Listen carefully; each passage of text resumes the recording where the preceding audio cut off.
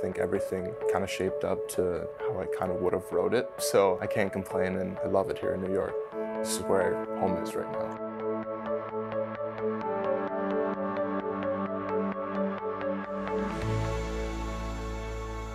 When you first stepped on the ice at the Garden, the world's most famous arena, what thoughts are going through your mind as you started skating around, looking at that ceiling that made you feel like, okay, A, I've made it, but B, this energy is ridiculous? That first game was such a blur. There was so much emotion.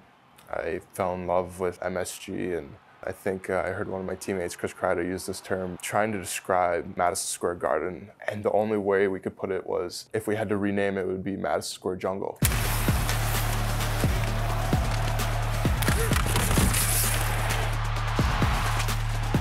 It's something, looking back on, that I'll always be grateful for and always remember.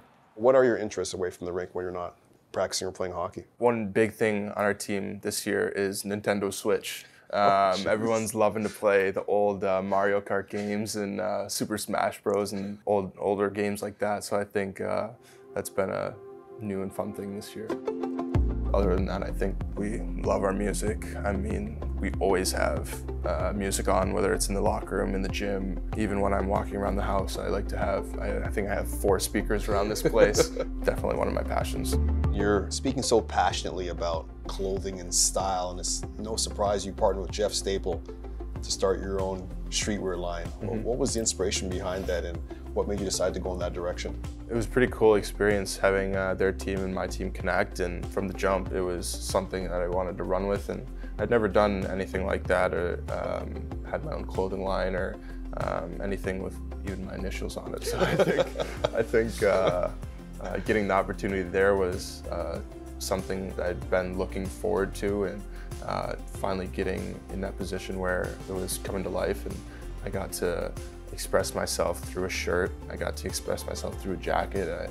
I got to put a couple cool patches, like "Sky's the limit." Something I try to live by every day and try to make into a reality, really. I got to put different memories from my childhood on the jacket through the patches. You can see like the texture, from the texture to MSG, the roof, to a big rock, which is represented by my mom. Just being somebody stable always in my life that I can count on. Just different things throughout my life that I got to incorporate into a piece of work for other people. And I think that was one of the coolest things that I got to do, was really just express myself through my clothing and through who I am as a person.